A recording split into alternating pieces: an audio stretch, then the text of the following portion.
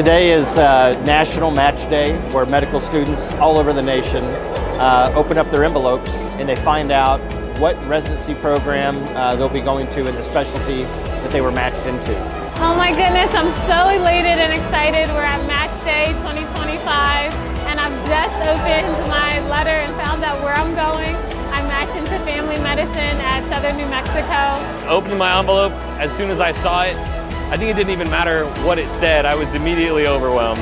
I was crying, nervous, excited, really relieved.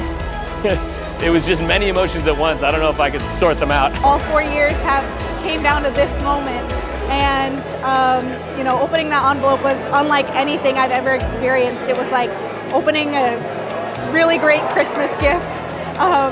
Just pure excitement when I read Kaiser Fontana. We exist to try and improve healthcare access for our regions, and I think we've done a good job again this year with matching students in New Mexico, Arizona, Texas, really in hopes that those students, as they graduate, as they complete residencies, will choose to stay in the region and continue to meet our mission objectives. I matched at the University of New Mexico, which was very high on my list of the way that we ranked things.